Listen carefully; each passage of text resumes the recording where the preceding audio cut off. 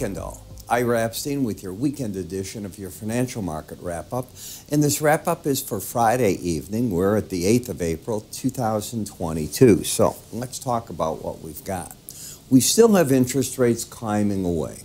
We don't have the inversion at this point in time. It can come back. It keeps flirting back and forth with it.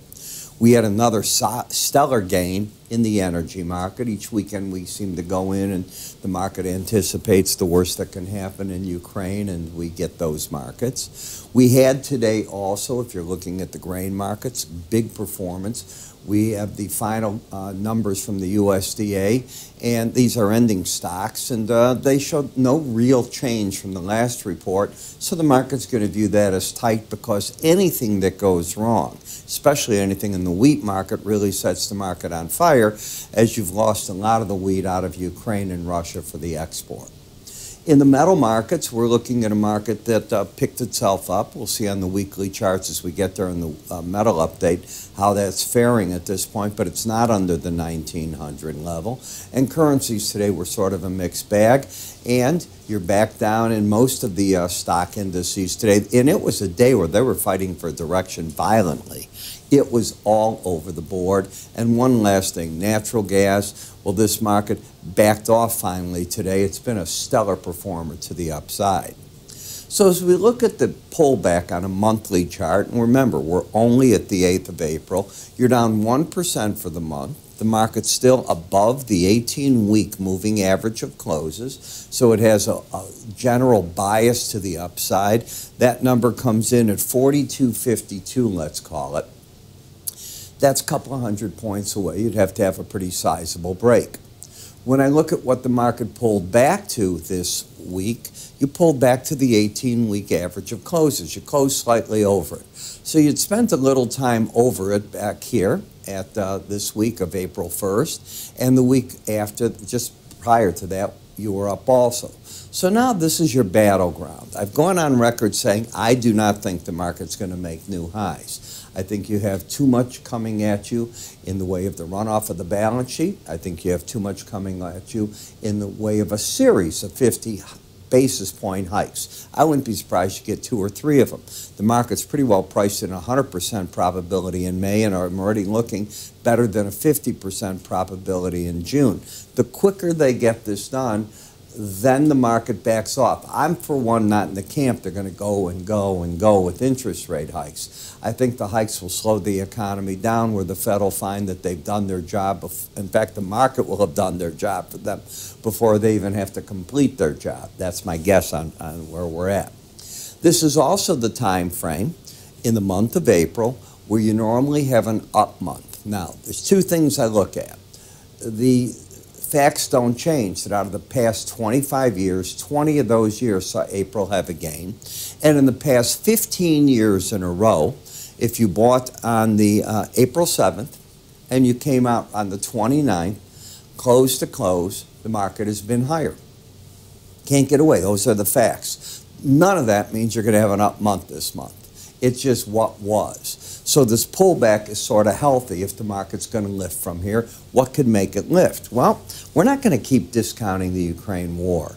Rather, it's going to be earnings right now. We're going to start with the big boy earnings. The banks are going to come out, so on and so forth. They can certainly be bad and drop the market, but I think the first quarter was a pretty good quarter for all kinds of companies. It's from that quarter on, once the invasion with Russia into Ukraine began and the inflation scenario that caused and the cutoff of supplies, that did it.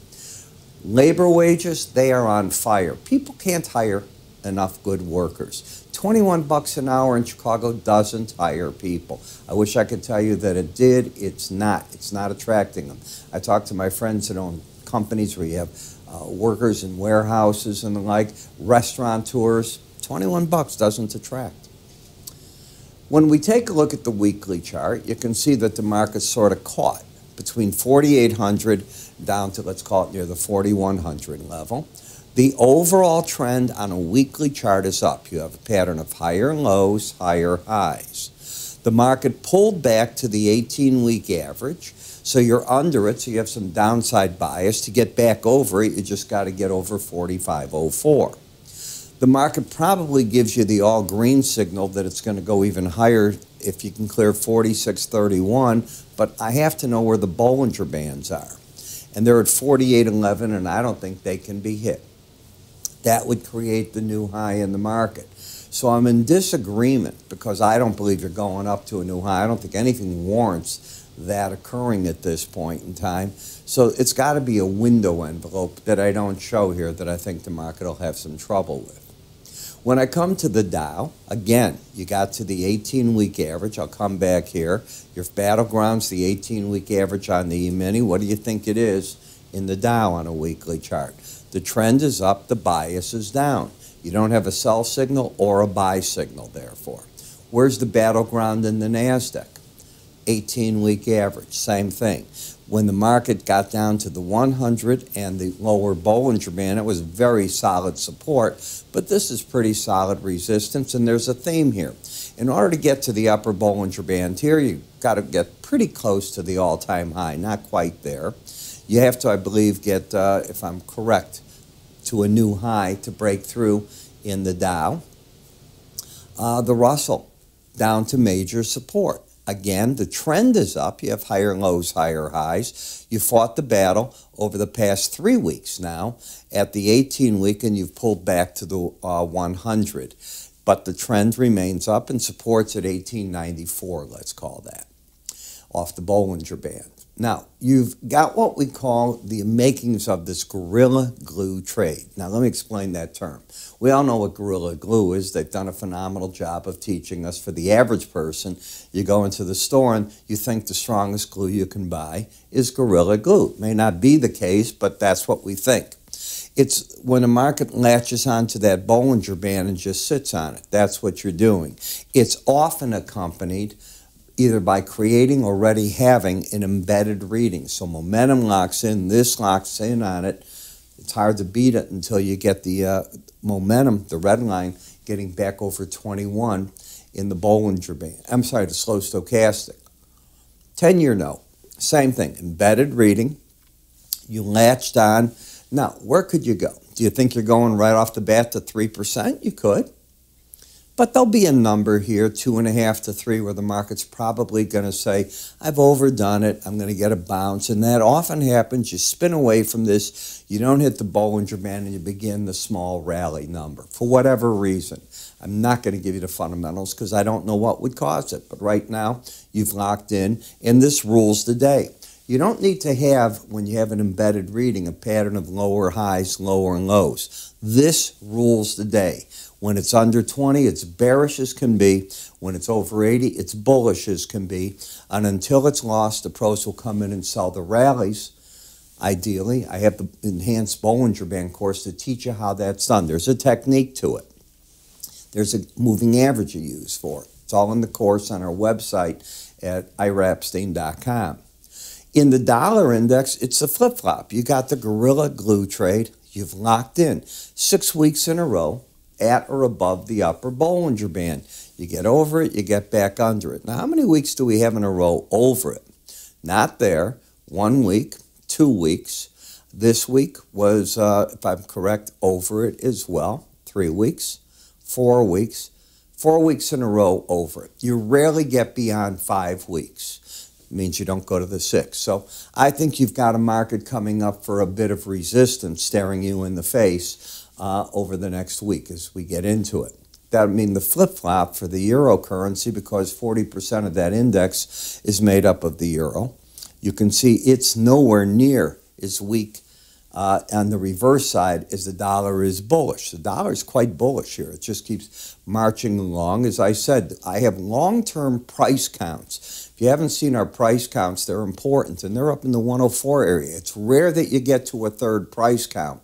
It could do it. That's all I'm saying. You've already hit the easy money. That's the point. Let me get back now to our Canadian friend. You have a lower low, higher high, and outside week down, all happening at the upper bands. You probably due for a bit of a correction. Could easily pull back to the 18-week average, but there's no trend going on there. What about that gorilla glue trade? I'm going to say it again right here. 1, 2, 3, 4, 5 weeks in a row now under the band. I believe the market will fight hard to go the other way this week. I am not bullish. This is a sign of immense weakness, but it also gets overdone. And remember, 95% of the time the markets will trade within the band. You came out of sideways action, not as bad as I thought. This would have been more bearish. Notice how long and sideways it was, and you did break down. And if you look at it, you consolidated between the 18-week average of close and the lower Bollinger Band, but this is much bigger than I expected it would be. In Bitcoin, the daily charts are bearish. The weekly charts have pulled back to the 18-week average, so the market's sort of in no man's land right here. This chart is bullish, the dailies are bearish. The differential between the Brent and WTI crude sitting here at $4. So $6.50 to $7 got too expensive, the differential. The market's all pulled back in, and that's what you're dealing with. You have a market that's got a lot of divergence on the weekly chart. I think you see momentum is down and just pointing away down. You've also got lower highs, higher lows on this chart. There is no trend to trade right now.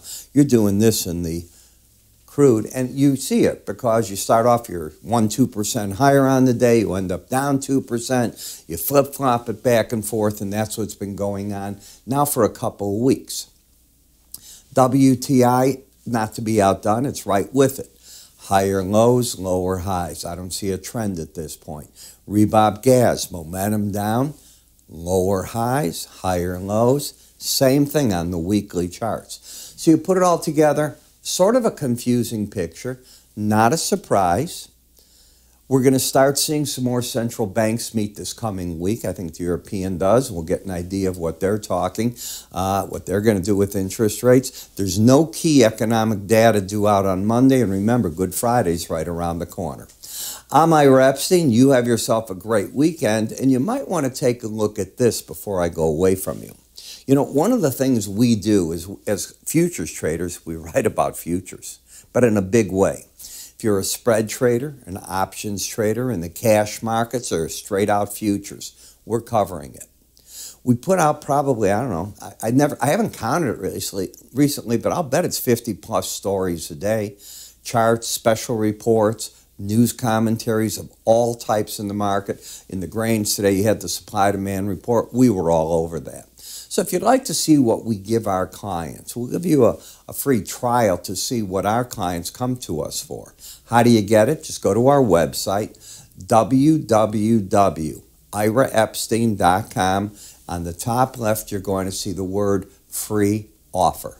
Just go there, the free trials, choose what you want. I'm Ira. Have a great weekend.